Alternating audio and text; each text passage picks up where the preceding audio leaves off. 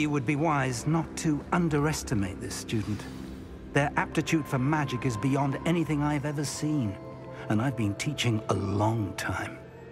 It is a joy to have such a student. It can be.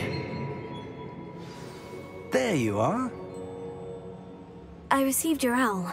I was able to speak with Lodgok, the goblin I mentioned before. What did you learn? He and Ranrock were close once, but they had a falling out. You believe he can be trusted? He seemed trustworthy. Difficult to know, really. But Sirona Ryan trusts him. Well, that's something, I suppose. Supposing he can be trusted. I retrieved a stolen helm that he hopes to return to Ranrock in order to regain his confidence. You have been busy. Let's hope your efforts result in our learning something about Ranrock's plans. Lodgok did mention that Ranrock is searching for something, but he couldn't say what. Perhaps that helm will yield some answers. Ranrock is searching for something. I feared as much.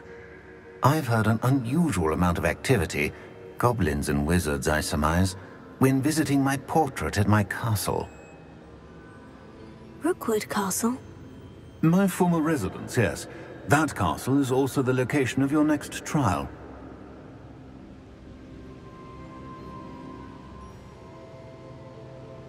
I'm sorry to tell you that Victor Rookwood, evidently your descendant, is a dark wizard in league with Ranrock.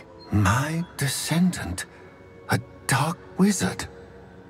I'm afraid we've no time to waste. Despite the obstacles that clearly await you, you must get to Rookwood Castle immediately. Not only is it the location of the next trial, it is home to a source of power that would be devastating in the wrong hands. I do wish we had the luxury of time. However, I do not doubt your abilities. Find my portrait there as soon as you can. Very well, sir. I'm on my way. Best of luck.